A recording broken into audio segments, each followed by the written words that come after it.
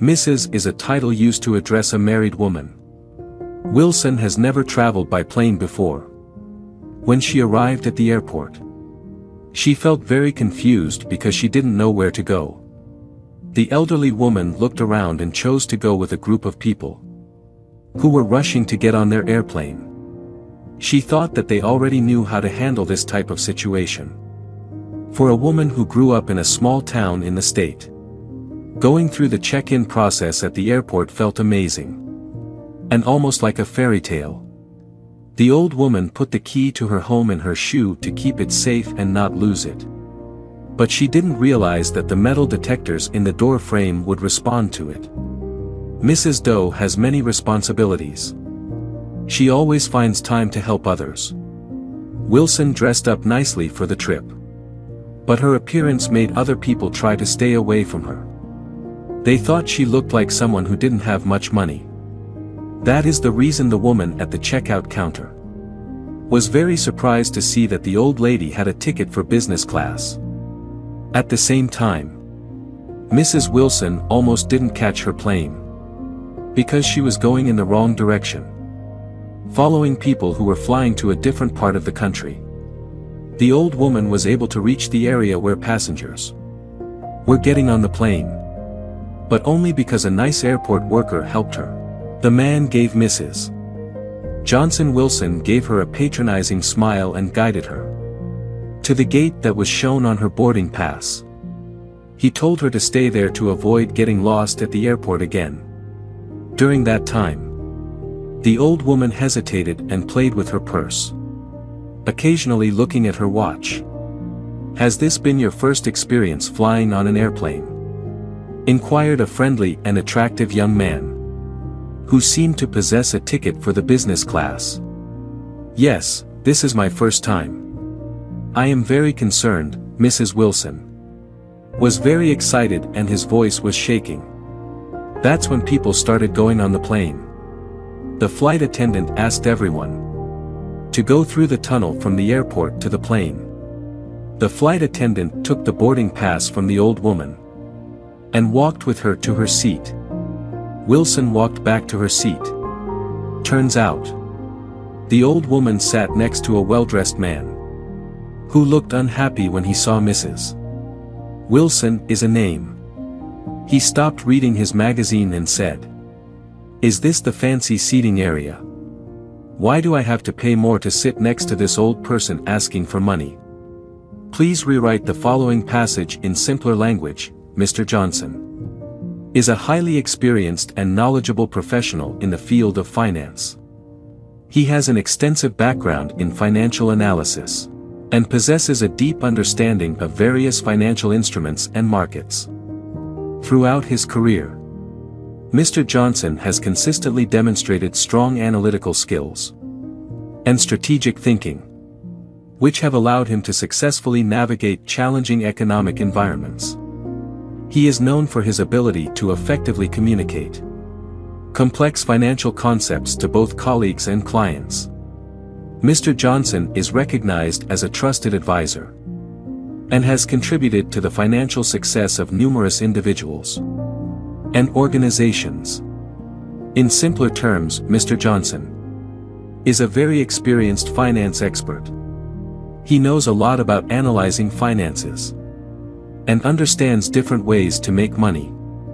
Throughout his work history, Mr. Johnson has always been good at thinking carefully and coming up with smart plans to succeed.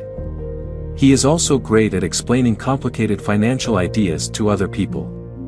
Many people trust him to give them good advice, and he has helped lots of people and companies succeed financially. Thompson, relax or take it easy. Mrs. Wilson has the same type of ticket as you. You can find it on her ticket. "Look at this," said the flight attendant, trying really hard to stay calm. "I don't want to see anything. I understand now that I should have bought a cheaper ticket." The mean man spoke loudly, but he still wouldn't move his magazine from Mrs. Wilson's seat means the chair or place that belongs to Wilson. During the whole time, the sad old lady watched the argument happen with worry. Without speaking at all, The rest of the passengers unintentionally chose different sides. Some people felt sorry for Mrs. Wilson supported her presence in business class, while other people were openly against it. The young man who talked to the confused woman while they were waiting to get on the plane was one of the people defending her, not wanting to tolerate the man's awful behavior. He chose to support the old lady. "Oh, please, Mrs. Sanders. I beg of you. Wilson is a lot older than you. And you're acting like a mean person by making her stand while you sit comfortably." After listening to what the man said, Mr. Thompson felt very embarrassed and calmed down a little. But the anger from the business class was already very strong, and couldn't be stopped. The flight attendant didn't know what to do or how to handle the situation. So they looked at the old woman with a begging expression. Mrs. can be rewritten as Mrs. Wilson suddenly realized that she unknowingly became the person responsible for this scandal. She let out a sad sigh and said, "Oh well, forget about it. Let's not fight," she said. "I'll go to the cheaper class. And that's the end of it." She was crying and it seemed like her life didn't matter anymore. Feeling the disapproving stares from multiple people at once, Mr. Thompson chose to give in and take the magazine away from Mrs. Wilson. "Has a chair. Please have a seat. Mrs. Wilson. You deserve to sit in this seat because you paid for it completely." The old lady was cautious as she sat down, without being able to say anything. But the lady didn't see that her purse was open when she sat down, and a worn-out picture with bent corners fell out. Mr. is a short form of the word Mr., which is used as a title to address a man.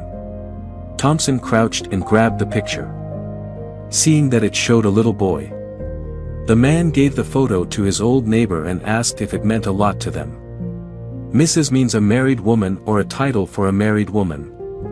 Wilson really focused on taking the picture as if it was the most important thing in the whole wide world. She smiled at it, and her face lit up, as if all her lines just suddenly disappeared.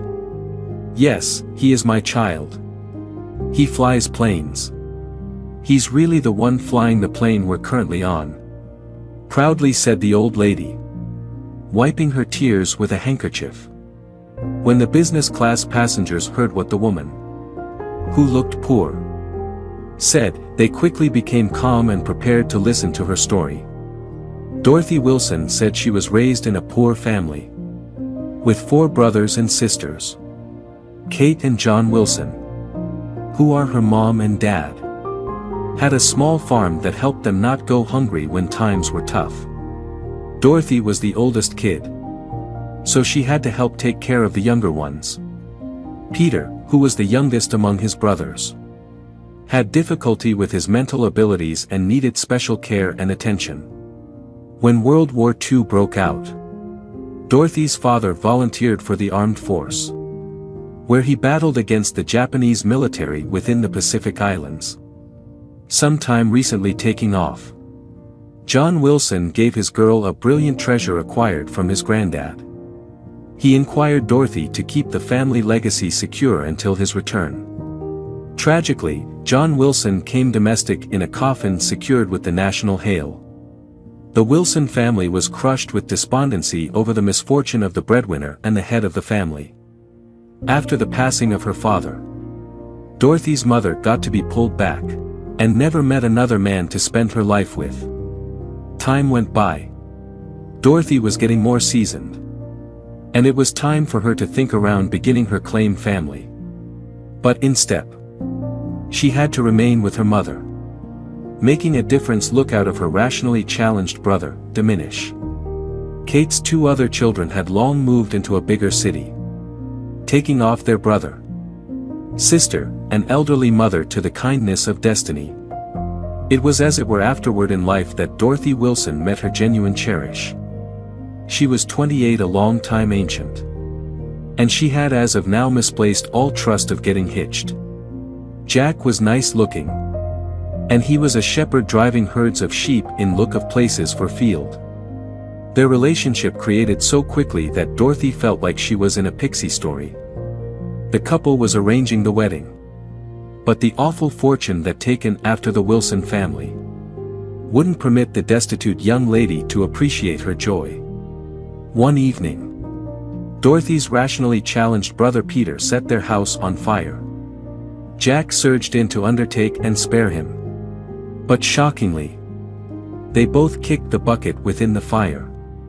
Cleared out without a home, Dorothy and her mother were constrained to live in an ancient shack. They bought it with the money they had from offering Jack's sheep. It was at that point that Dorothy found out that she was pregnant.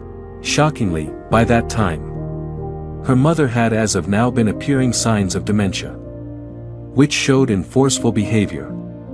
It was more than once that Kate attempted assaulting her pregnant girl with a cut, faulting all of her inconveniences on Dorothy. The terrible Dorothy gave birth to an excellent child boy. But each moment, she was anxious that her mother might inadvertently hurt the infant. Dorothy went through 3 a long time living in a state of interminable fear for her child's life. At that point, tired of the despondency and hardship that had come upon her in such a brief time, Dorothy chosen to send small Kevin to an halfway house. With tears in her eyes, Dorothy truly accepted that the boy would be superior off in an halfway house than living beneath the same roof with his grandma who seemed hurt him. After clearing out her child at the orphanage, Dorothy lived with her mother for a few more a long time until her passing. At that point, Dorothy went back to the shelter expects to require her child back domestic. But the lady was educated that Kevin had been embraced. Ever since at that point, Dorothy had been attempting to find her child for numerous a long time. But it was as it were as of late that she at last succeeded. It happened much obliged to the volunteer organization that specialized in looking for lost relatives. In this way, she bought a trade lesson ticket to be closer to her child, who was flying the plane at the minute. It fair so happened that Mrs. Wilson overseen to at last see Kevin precisely on the day of her 85th birthday.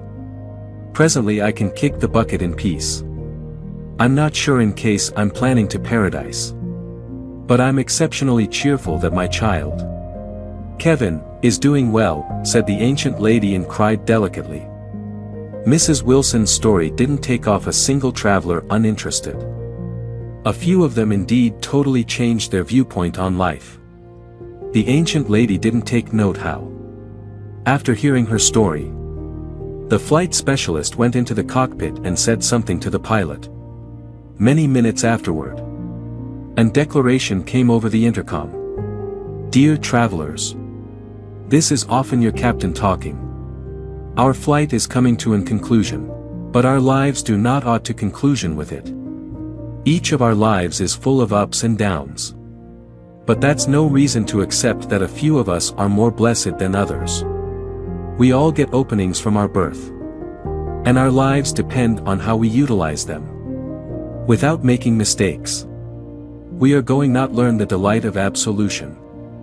Subsequently, we shouldn't explore for the blameworthy when there aren't any. As we shouldn't hold a resentment against somebody whom we might not be able to get it.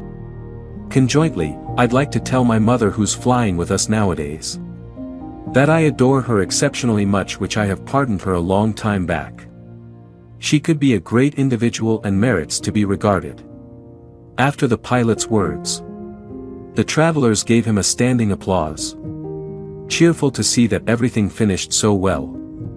When the plane touched down, Mrs. Wilson embraced her child for the primary time in numerous a long time, crying with bliss. The ancient lady given Kevin the brilliant legacy, which she kept all this time. The man carefully held the family legacy and cried like a child, incapable to contain his feelings. He had been holding up all his life for this minute. Ethan Rogers had a tough and unhappy life starting from the moment he was born. Yes, the young man had never met his parents and grew up in a home for children without parents, but that wasn't the most terrible thing. Unfortunately, Ethan was born unable to speak. And this made his parents extremely worried. His mother was the first one to do something. She hadn't heard him make any noise since he was born. His mother was very upset and overwhelmed by the process of giving birth to a baby. But his father, who is married to her, stood by her and agreed with her choice. So, they decided to take their new baby to an orphanage. That being said, Ethan didn't have any other health problems except for his difficulty with speech. By leaving their son, his parents had mostly determined that he would have a sad life as an orphan for a long time. Because Ethan couldn't speak, he had to go to a special class with other kids who had trouble talking. The boy needed to learn sign language, which then became his main way of communicating. Sadly, young kids are often mean and can harm others who are slightly different. So, Ethan had to use his fists to defend himself. When he was young and he didn't have any other options. Over time, the other kids who didn't have parents got used to the boy who couldn't talk and only used gestures to communicate. He never spoke a single word. Time passed quickly in the orphanage. And Ethan, who was like many other orphans his age, was not prepared for the unfriendly adult world. Ethan was able to get a small house outside of Chicago. But it was really hard for him to find a job. A lot of employers did not want to hire a person who cannot speak, has no parents, has never worked before, and has no one to provide references for them. Even though Ethan kept getting turned down for jobs, he never gave up and continued to search for work. Over time, the determined young man got lucky, thanks to the construction store owner. So, he got a job as someone who loads things. Ethan was extremely happy after getting his first job. He thought that he would now be wealthy and live a luxurious life. But he was naive. But, when he got his first paycheck, it ruined all of his happy dreams. He didn't earn much money, just enough to buy some food and simple clothes. However, Ethan didn't allow this to affect him and continued to work hard, as he was accustomed to making the most of limited resources since he was very young. At this time in Ethan's life, he had not yet met someone who was very special and important to him. He fell in love for the first time when he was 30 years old. This happened by luck when he met a beautiful woman named Pamela on the street. Because of clear reasons, Ethan couldn't answer when she asked where the closest post office was. Instead, he used his hand to show which way to go. Pamela saw that Ethan had difficulty talking and began talking to him. Without him responding, Ethan was innocent and easily fooled.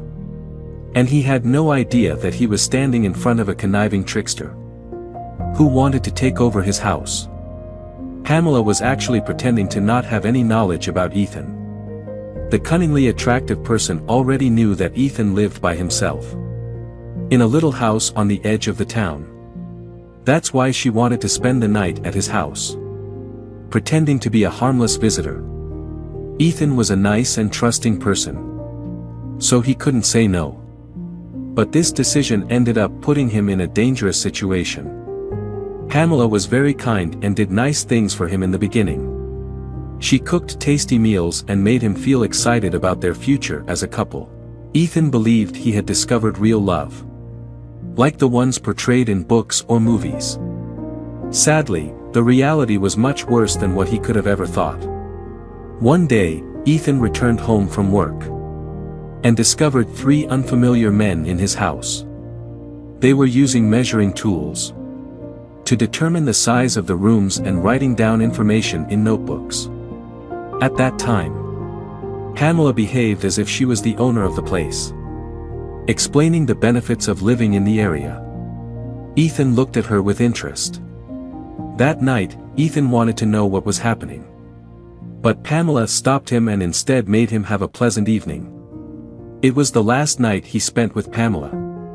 The next day, some people that Pamela just met turned out to be bad people, who scam other people with housing. They kicked him out onto the street. Ethan tried to defend himself. But he didn't receive the fairness he desired. But instead, he was attacked. Brought to the outside of the city. And abandoned there with no papers. It is difficult to understand how he was able to stay alive. God felt sorry for the mute orphan and decided to give him another opportunity. Since that day, Ethan has been homeless and has been staying in various inexpensive shelters. No matter how much he tried, he couldn't go to the police without his important documents. This was especially difficult because Pamela had already sold Ethan's cabin and disappeared completely. Ethan had to collect cardboard and glassware and take it to collection points to make money. Time went by. And Ethan was still living on the streets when he turned 45. The homeless man found comfort and a true friend in his dog, Buddy.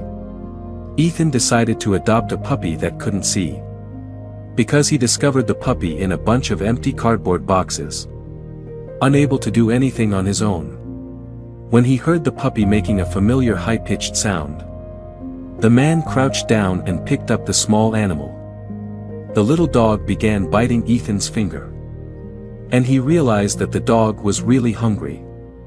Even though Ethan didn't have much money, he still gave up what little he had to buy a bag of milk and a small bun. Ethan poured the tasty liquid into a cup that didn't have anything in it. And broke the bun into little pieces and put it in the cup too. The little dog ate the snack very fast. And that's when Ethan decided he wanted to keep it. Even though the man couldn't talk. He thought of the puppy as Buddy. As time went on, Buddy became a strong and active dog. Catching the attention of people walking by on the street. Buddy could understand what Ethan wanted even if he didn't speak.